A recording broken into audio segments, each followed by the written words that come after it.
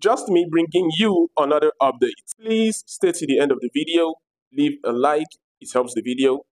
Subscribe if you haven't subscribed, and let me know what you think in the comments as usual.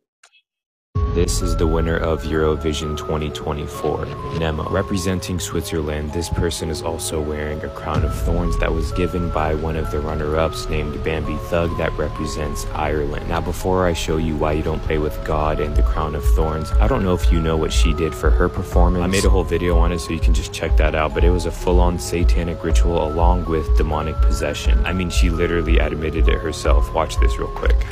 Do you know what makes me special? I'm a queer. And I'm a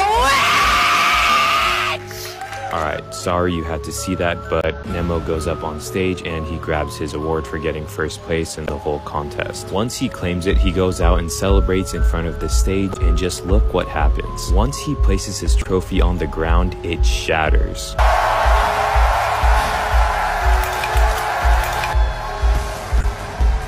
I didn't just break the code, I also broke the trophy. And I broke my thumb as well. One thing that I know is that these guys love destroying or mocking anything that is sacred to Christianity, especially Christianity.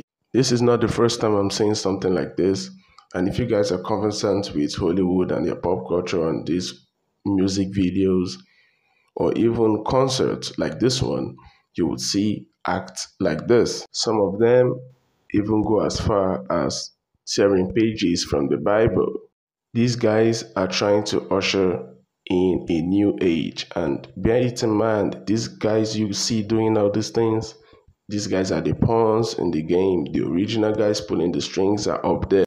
The guys you see in that video are the paid actors and actresses that will take all the blame. And don't forget, the media is out there to make it look good, so that people will actually buy into it and forget everything. I may be dead by the time you watch this.